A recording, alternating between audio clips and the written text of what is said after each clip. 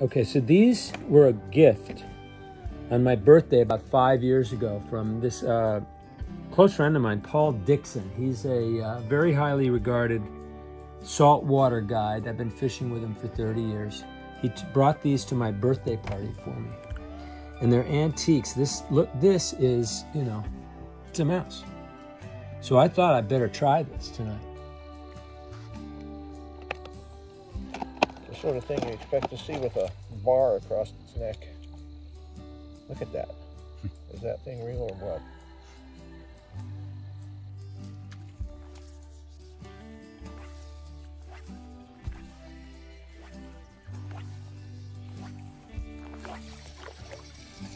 That's the shot. Thank you.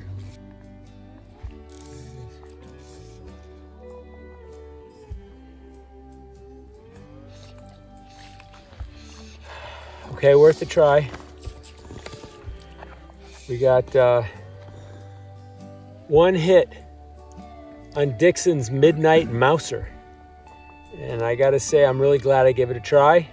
And now it's time for dinner.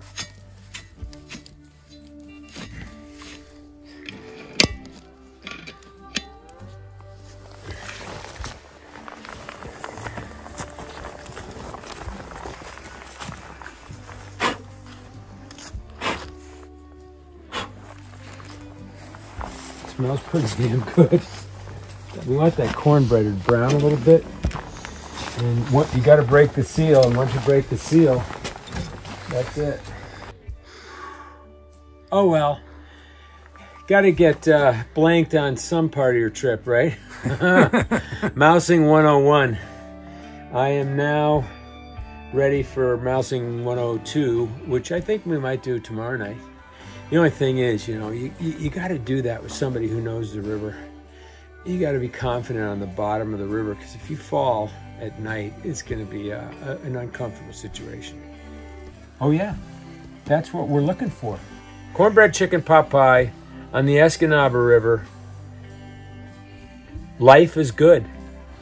Enough. That's for you.